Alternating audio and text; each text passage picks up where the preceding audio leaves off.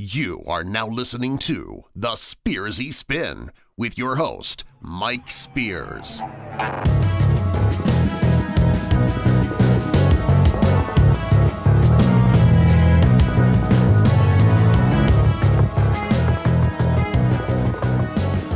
Hi folks, and welcome to The Spearsy Spin. We're talking about the terrible terrorist attack this week in London, and it was horrific. The terrorist attack this week in London not only caused fear and panic there, but also brought tragedy and sadness to families here in the United States.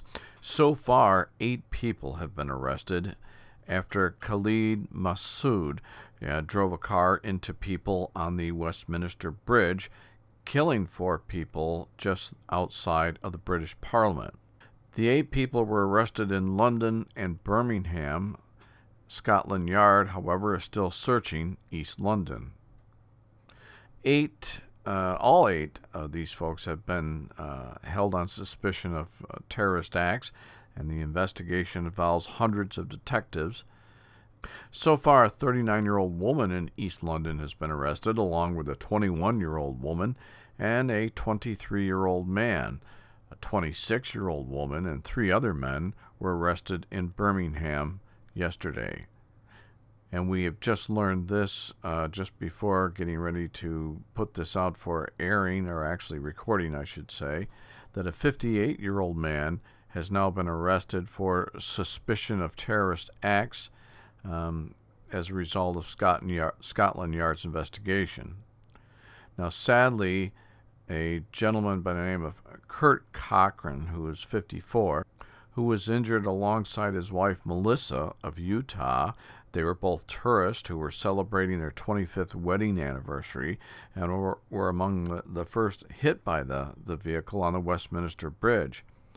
And sadly, Mr. Cochran died Thursday morning at the hospital there in London from his injuries. Now, the Cochran's Church of Jesus Christ of Latter-day Saints, now they've publicly said that the family is heartbroken and that Kurt was a good man and a loving husband to their sister and their daughter Melissa.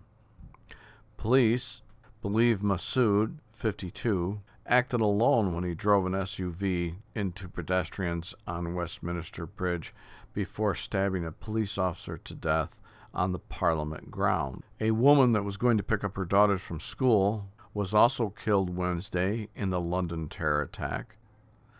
Massoud was born in Kent, in the UK, and they believe he was most recently living in the West Midlands, in the city of Birmingham. Massoud had previous convictions for assaults, including grievous bodily harm, possession of offensive weapons, and public order offenses.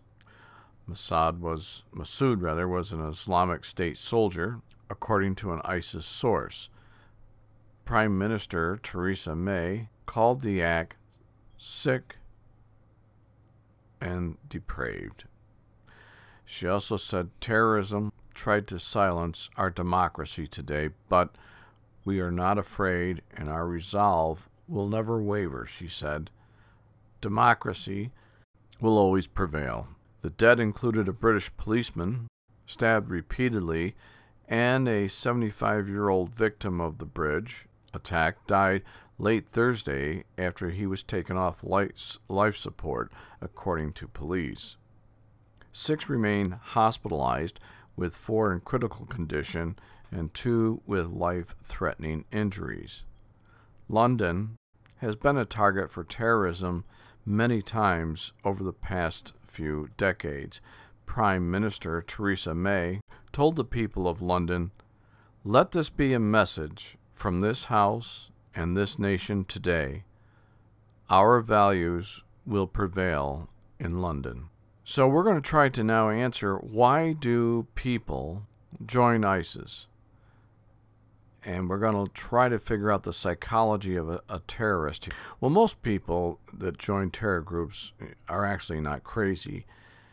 In fact, most represent just the opposite. And by and large, terrorists are not mentally ill. Young men from the United States, London, and Middle Eastern countries have left their homes to join the terror group. Now, there are very few psychologists today that even bother to study the minds of terrorists. Now, you might ask why, and it's because the psychological fundamentals used to identify any common mental denominator is at best futile. And further, there's an extreme divide between the societal differences of an American psychologist and that of an uneducated, archaic thinking, and barbarically inclined ideologue. ISIS uses propaganda to get people to join the Sunni militant group. Now, the ISIS group indoctrinates those mentally insecure individuals who are at their core mentally impudent. ISIS identifies the group's need for engineers, doctors, professionals, and anything that you can contribute to the Islamic State. Radicals that want to become terrorists see their union with the group as an equal opportunity situation because there's no real competition and unregulated power. And that includes the greatest power of all, a decider of death and sexual proclivity. The Islamic State has something for everyone. And at the end of the day, those unfulfilled, empty souls desperately need to belong to something bigger than themselves. A new, powerful reinvention of themselves without the risk of embarrassing social failures. That's our show. Thanks for being with us, folks. God's prayers for those folks in London.